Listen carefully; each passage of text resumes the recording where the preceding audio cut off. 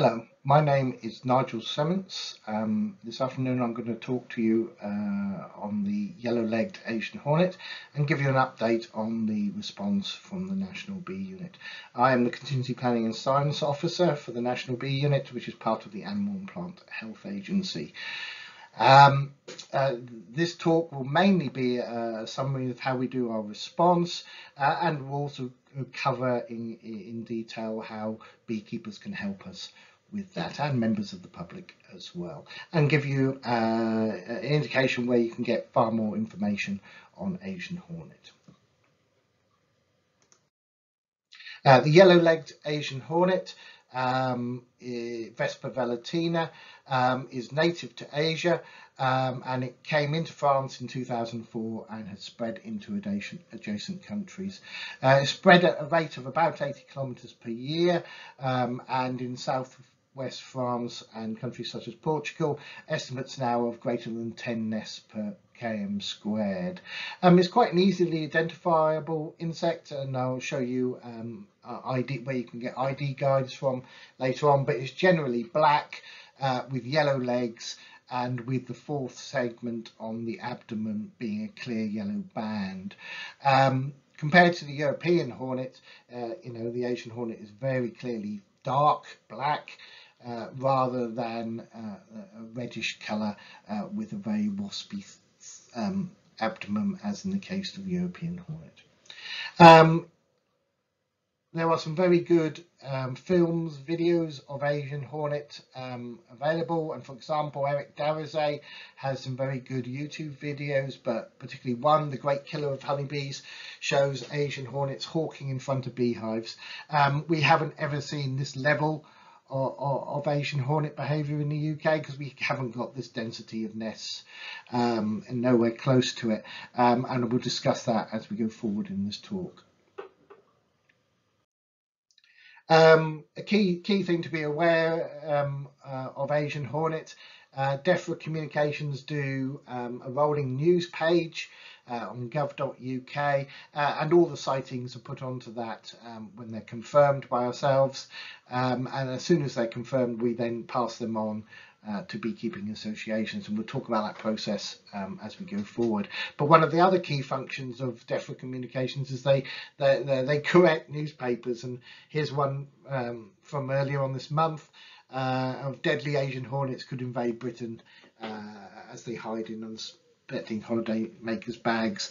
Asian hornets certainly can hide in luggage. We've had a couple of examples of that, but many of these newspaper articles sort of go into the scaremongering a bit, and also often aren't accurate, and our DEFRA Communications deal with that as best they can, and this particular one is showing a wrong photograph of a wrong hornet, and this is a giant Asian hornet here, Vespa mandarina, which is not present in Europe at all. Lots of awareness is also done by the Non-Native Species Secretariat, and they deal with government bodies and non-government organisations, including Natural England, Forestry Commission, wildlife trusts, caravanning clubs, etc. And that has increased over the years. I'll also, encourage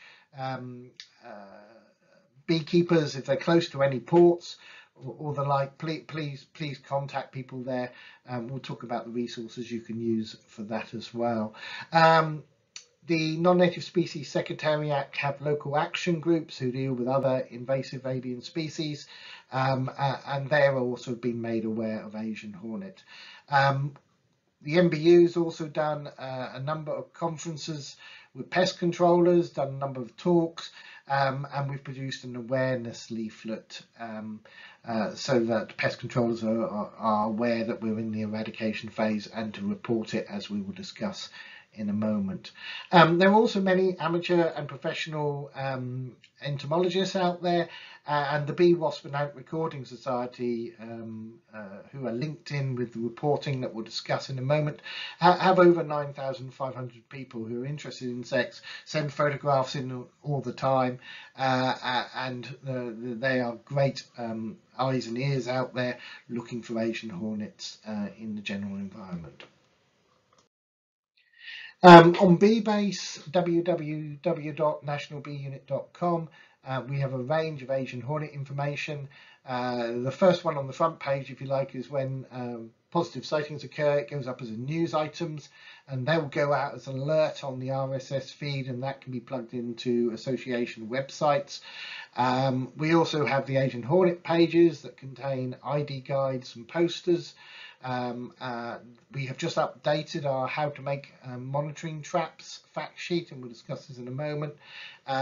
We have any articles and papers are put up on this site as well.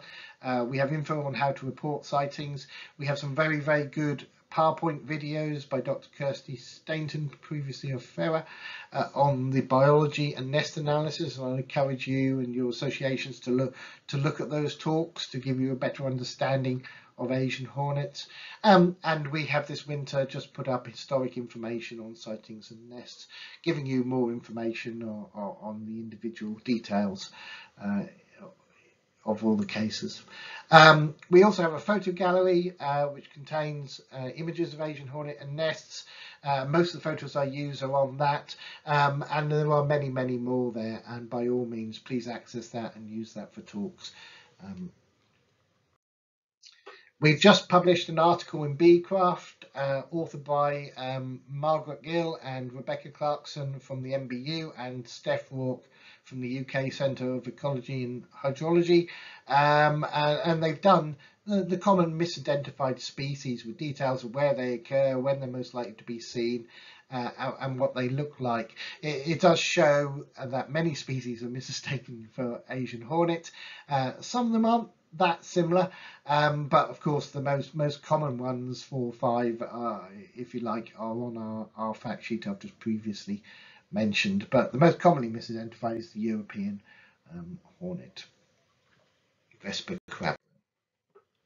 To report sightings in the UK, please use Asian Hornet Watch app. It's available on the BBase site and in an iPhone and Android forms. You can also use an online recording form, or you can use the alert email.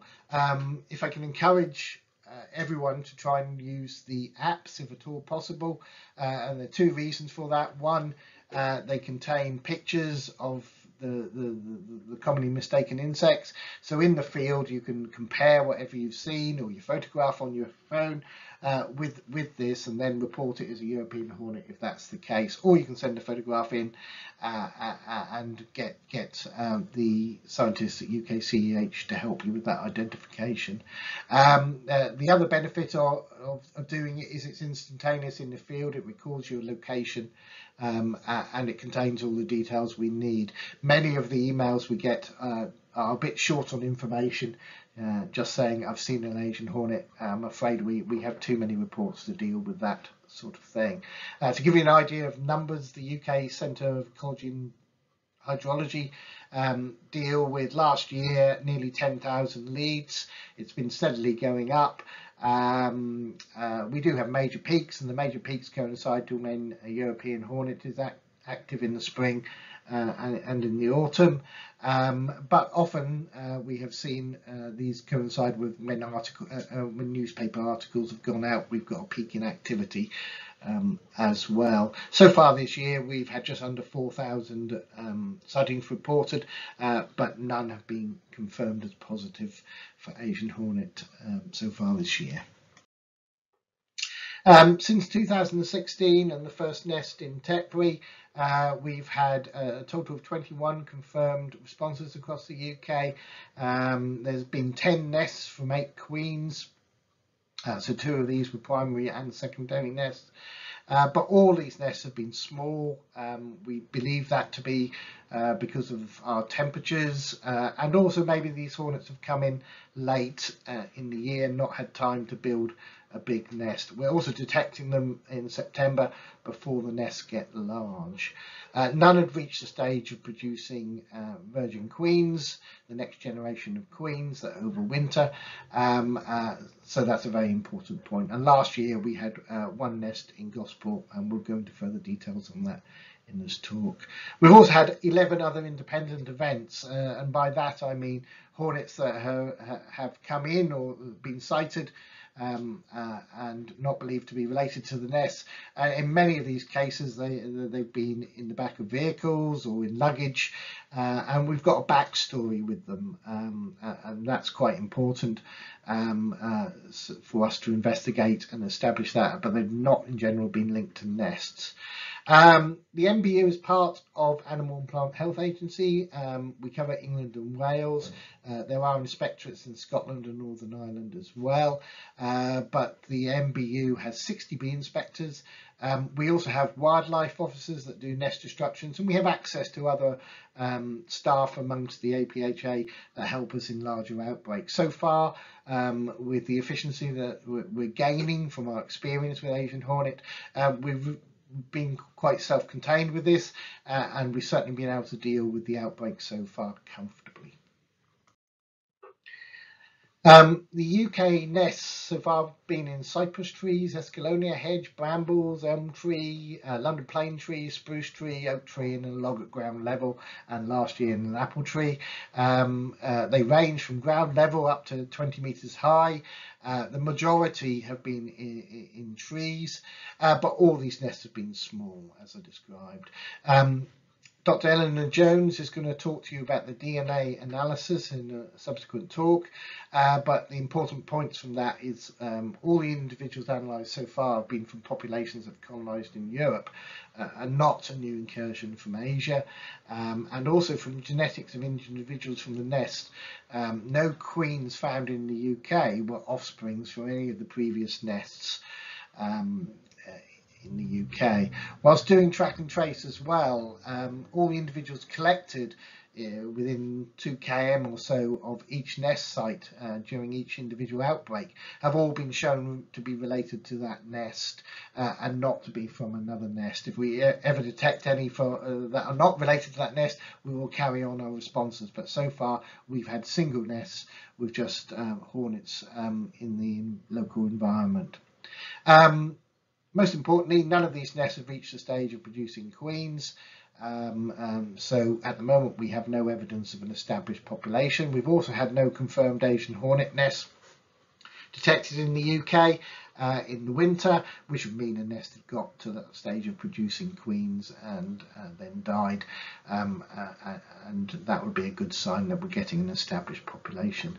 So far that hasn't been seen, so we're very much still in the eradication phase for this year.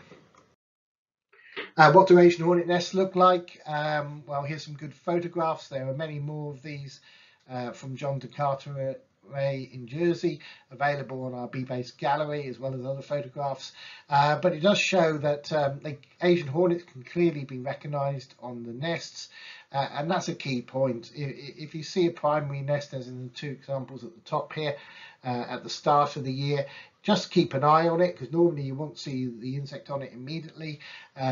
Keep about 3 to 5 meters back from the nest, and then very shortly, within 10 minutes or so, if it's a live nest, you will see a wasp or a queen Asian hornet return to it, in which case quite easy to take a photograph from a distance and report that to us, and we will come and deal with it. The queens are, at this stage, they're lone mothers, feeding the young. In this case, you can see an Asian hornet here around the PTO warming up a few eggs in there, and then they start to work building the nest out before the grubs inside develop and the nests grow bigger. Don't think that they're all secondary nests in the top of trees. Many nests can be hidden away in buildings if there's room for them to grow. Primary nests, more often than not, are in sheltered locations low down, or as in this case, in a bird box. Key points to be aware of is that Asian hornets can occur anywhere in the UK. They're unobtrusive in the environment at low density, so early in the spring to summer it can be very hard to spot, but as the nests grow, the activity builds up. They also like urban or semi-urban environments, and that's because There's food sources available to them, as well as water and places to nest. As I said, nests have to build up in size, and when they get to sort of about 1,000 individuals, normally around about the September to October point, they do become visible in the environment. And we'll discuss where we can see hornets foraging in a sec. Most foraging activity occurs within a kilometre of the nest, some up to just over 2 km away, but the great majority is close, and you get increasing activity as you get close to the nest. And eventually you will see, if you see an Asian hornet nest close up within 100 metres or so, you can see hornets regularly flying to and from it once you've spotted it. So they aren't too difficult when you get that close. It's spotting them at the far distance which gets harder. Hornets can be seen collecting meat for the young, so that could be bees from beehives, or any bees, flies or wasps on ivy. Bear in mind it's September, October, so ivy is usually in flower at this point in time, or any other flowering plant. And also Asian hornets will collect carrion if there's any available to them. They also feed on sweet substances and also feed on the insects that are on sweet substances. So especially fallen fruit, and most of our nests, that's where the initial Asian hornets have been detected, on various apples, pears, plums and grapes, etc. Asian hornets could also be seen collecting wood and resin for nest building, and these could be for resin from wounds on trees or broken branches, and wood from posts or the like. Using 2020 as an example for the outbreak timeline, we had 9,592 sightings. They're all triaged by UKCH, and those with Asian hornet photographs or close to other outbreaks or nests where we were concerned about them, but they didn't turn out to be Asian hornets in the case. Then our MBU triage team would send out inspectors or ask Asian hornet team members to go out and help triage them. Of all of these, we only had 2 confirmed sightings, and they were both from the Gosport site.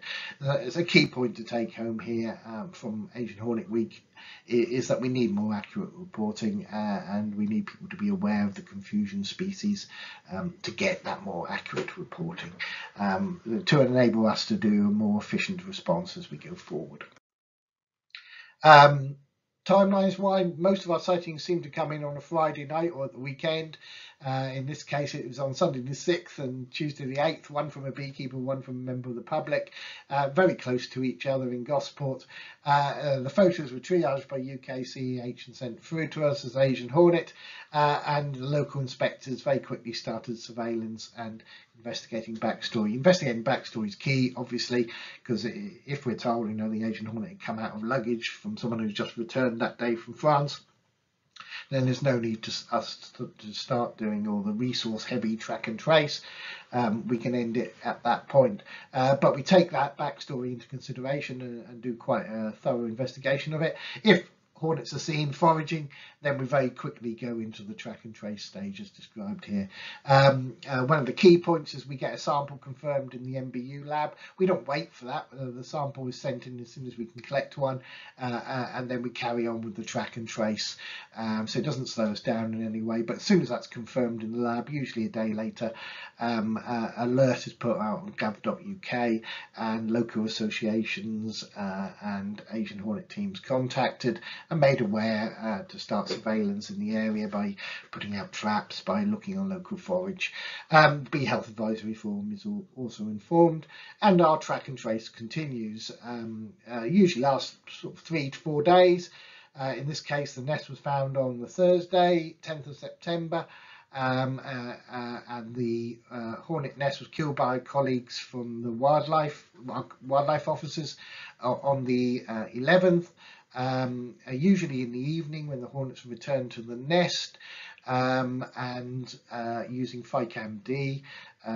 We have access to cherry pickers if the nests are tall up, and to tree climbers if we can't get vehicles close to, and the nests are then removed the next day and taken up to the laboratory at St Hutton for analysis, and that analysis is going to be discussed by Dr. Eleanor Jones in subsequent talks. We also do surveillance around the site. once we've collected the nest from that, and this will collect any hornets that were out, if you like, of the nest in the day or so after the nest destruction. But also, if we have a primary or secondary nest within 100 meters or so, then we will start to see activity for a week or so of Asian hornets, and we will then start track and trace on that, and we usually detect, in the 2 cases we've had, that within about a week. At Gosport, the Asian hornet was seen on grapes, and as you can see, very clearly an Asian hornet, and very easy to take a photograph when they're foraging like this. If they're not collecting within photographic range, or like they were here, you could put out a bowl of Trap It, available from AgriSense. And that's a very good bait that we use. It could literally just be a tray with a few rocks or leaves in it to stop the insects from drowning. But the Asian hornets will very quickly come to that, usually the next day after they're put out as a bait station. And we'll show you other versions of bait stations in a moment. By using those bait stations, we can mark the hornets, and we can let them fly and record their lines of sight they travel from the bait stations, and also their return times. And this gives us the ability to triangulate in on the nests, and this is an example of the track and trace from Gosport. To do this, we have to have licenses to release Asian hornets, as it's an invasive alien species, and we do that under the Invasive Alien Species Enforcement and Permitting Order 2019, and those licenses are managed by Natural England for England and Natural Resource Wales for Wales. At Gosport, the nest was 6.1 metres high in an apple tree. It had not been seen. It was over a roadside over a path, and the nest was about 30 centimeters in diameter. As you can see, Asian hornets were clearly visible on the outside of it. These photographs are often misleading because you can't see the nests in these trees until you're at 1 or 2 particular angles where there's a gap through the foliage, and this photograph here makes it look very easy to spot from underneath, but I am assured by my colleagues who were there that wasn't the case. But we have a range of equipment, as I described earlier, available, and our pest controllers were able to kill this nest in the evening with FICAMD, and then it was subsequently removed quite simply. We're always trying to improve our efficiency in the outbreaks, especially during COVID. Bee inspectors were key workers, but we very much didn't want to put them at risk working in offices together. So we did a response in the field, and that's helped us, reduce the size of our responses. And using our phones for meetings and the like, we now do the first week of response without having a forward operating base as a management centre, if you like. It's all done remotely through computers, and this is how we're going to continue going forward, and hopefully we won't need to set up anything complicated until into the 2nd or 3rd week, especially if we start to see multiple nests in an area. But therefore, this reduced size of response has made us a lot more efficient. We've also got improved guidance that we're going to issue this week on simplifying the monitoring traps and wick bait stations. And wick bait stations, as shown with this honey jar with a wick here, are used in Jersey in a very simple way of attracting in wasps and hornets. And if you watch it for 15 minutes a day in your area, if Asian hornets are in the locality, you'll very quickly see them returning to it to feed.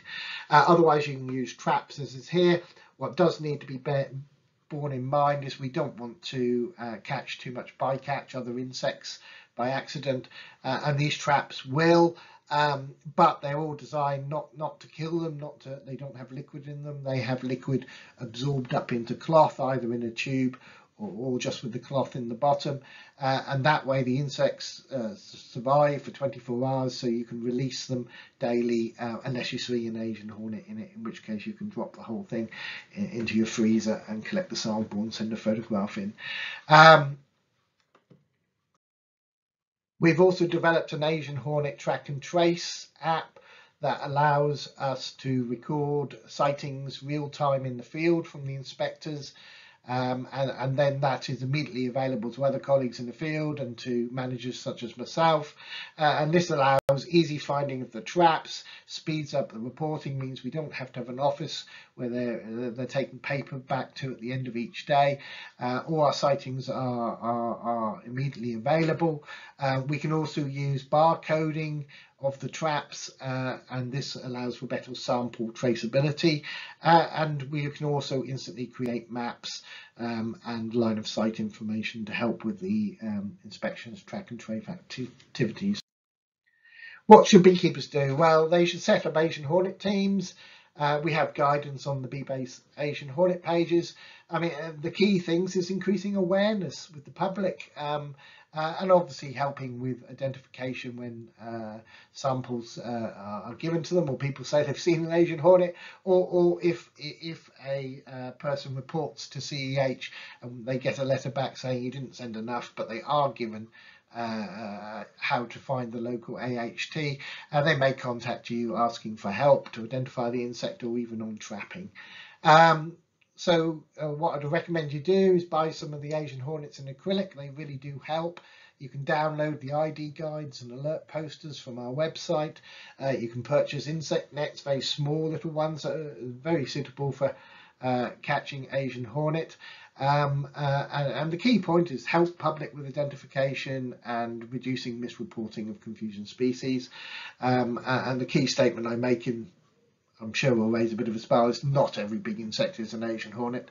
We must avoid that scaremongering. It's certainly not the case in the UK. And obviously follow up any local leads and help people reporting it correctly.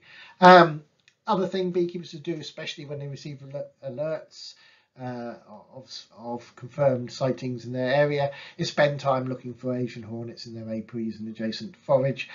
Do not approach suspect nests, report it. If there's a suspect nest close by, retreat from it. Asian hornets will be foraging on ivy, or you can put a bait station out 100 meters or so away, and they will very soon be attracted to it, and you can take photographs then. As I said earlier, use monitoring traps rather than killing traps, and if in an apiary, record on bee base, please. And that helps us get an idea of the monitoring occurring in different areas.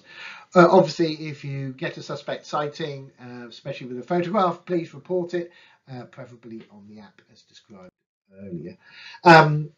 The BBK website, I'm sure you're all familiar with the Asian hornet pages, and that has a map on there of the Asian hornet teams, and this is the site that a link comes to from any alert responses from the UK Centre of Ecology and Hydrology to non-confirmed sightings, and they can then find their nearest coordinator or verifier, and that covers England and Wales. Now, there are some gaps in the coverage. If that's the case, then please contact your local association in your area and try to encourage them to set up an Asian hornet team. They are key to our response. They really do help with this increasing awareness.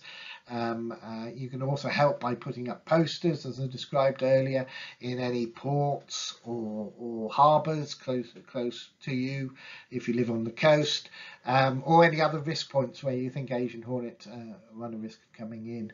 The work of the Asian hornet teams is very important in our contingency plan, and we thank you all for doing it and for helping us.